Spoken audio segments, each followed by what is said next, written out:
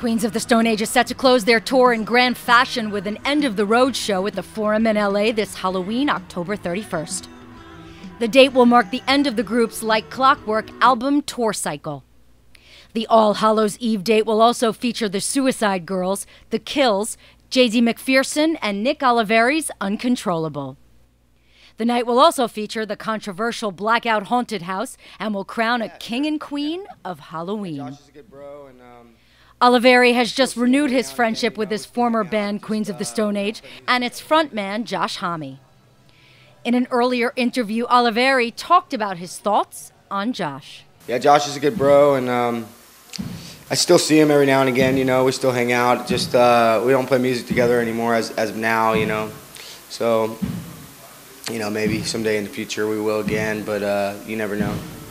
Pre-sale for the End of the Road started today, July 9th, and the public on-sale date starts July 11th.